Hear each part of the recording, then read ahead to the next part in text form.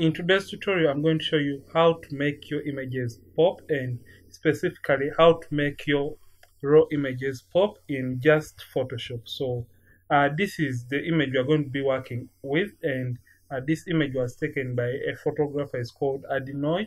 I'm going to put his link down in the description. So we are going to be editing this image, and we are going to add a little bit of pop and vibrance to this image. So I want to show you guys how to get those amazing colors pop in these portraits, or how you can attain these popping colors in all your images. So it is a simple video, and it is not going to be long. So let me show you guys how I do make my images pop. So if at all you're watching this and you haven't subscribed, make sure you subscribe to this channel, and don't forget to turn on the notification bell when you subscribe to this channel. So let me kick in and start showing you guys the steps I go through to make my images, my raw images in specific, pop. As you can see, a few details about this image. This image was taken using a Nikon D750, and it was taken at f2.8 at 1 out of 400th of a second. It was taken using a 50mm lens at ISO 100. So usually you have to first of all know your camera profile, the way your image was shot in your camera. So usually I prefer to put all my images in landscape, because it gives us those popping colors, and it gives us a feel of that naturalness and vibrance in all my images. So this is the image. It is a raw file, and we are in Camera Raw version 9.9 in Photoshop.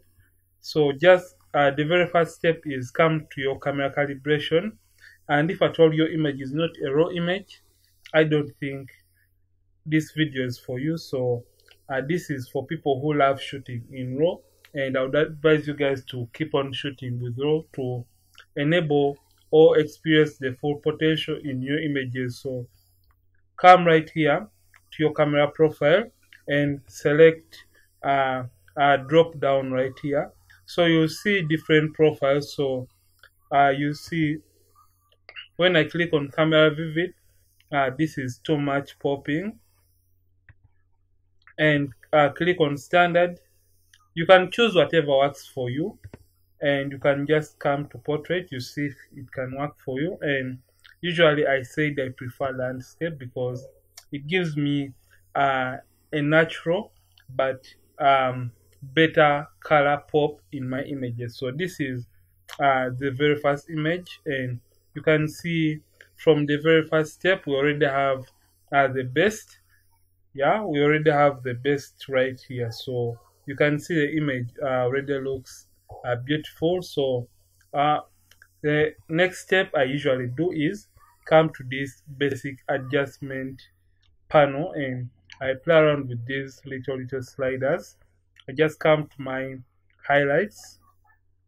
I prefer to knock them down because I want to regain most of the details in my images. And if you shoot outdoor photos, the sky is usually overexposed unless you shoot in high-speed sync. So make sure you pull down the highlights, and if at all they are not blown out completely, make sure you just pull it slightly in to your negatives. I think negative 28 can do for this image. And come to your whites. I prefer to pump them up for my beauty shots because I want these highlights right here to pop a little bit more. And then I come to my blacks, and I prefer to knock them down a little bit. 6 can do for this image. And I come to my clarity. I prefer to add 5 to my image to add that color in the image. And I prefer to pump up my contrast a little bit to around 4. You can see the image is already popping, and yeah, this is where we are right now. So I'll come right down to my vibrance, and I'm going to pull it up. Around 16 can do for this image, and I'm going to knock down my saturation to around -2. You can see the image already looks amazing. And now I'm going to come to my shadows and I pull it up to around 13 because it was really dark in the shadow area, in the shadows of this image. So I prefer to pull them slightly up to around 11. And you see, if you knock your shadows all the way up, you lose most of the details in your black. So I prefer to knock them slightly up, right, to around 11.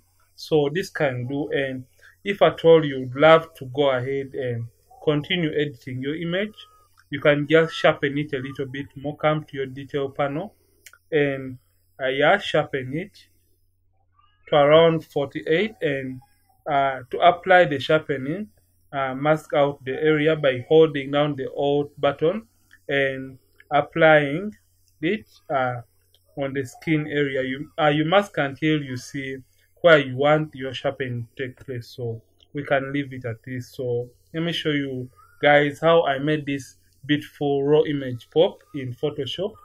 So this is the before and this is the after. You can see it already looks nice and amazing. So this tutorial has been about how to make your images pop in only Photoshop, and I've been using camera raw filter. And if at all you love this video, don't forget to hit the like button and drop your comment in the comment section so that you motivate me to keep on dropping more videos on this channel.